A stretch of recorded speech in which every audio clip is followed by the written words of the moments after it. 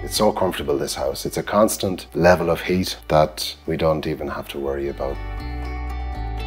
The house we purchased was built in 1971. There was no insulation, neither in the ceilings or in the walls. Suddenly, when the temperatures dropped and we're lighting fires and turning on the heat, and it's disappearing as soon as the fire goes off. So when this dream house was planned, I wanted to get away from all of that.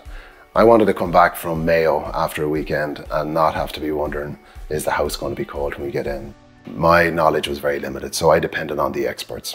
The team behind Home Comfort Retrofits, that was their responsibility to design me what they felt was the best system to suit the house. We're close to the road here, so triple glazed windows was certainly a requirement because we knew that could drown out sound. Underfloor heating, insulation in the walls, insulation in the roof. We put in the Panasonic BER A2 heat pump. It has transformed the house because now everything is controlled by stats. We've got zonal areas in the house, so I can up the temperature in the kitchen if needs be, and I can down the temperature in the rooms. Everything is separated and managed easily through the stats. We also have an A-rated house now, and it's an airtight house. So again, the team of experts would have designed a mechanical ventilation system that gives us a flow of fresh air.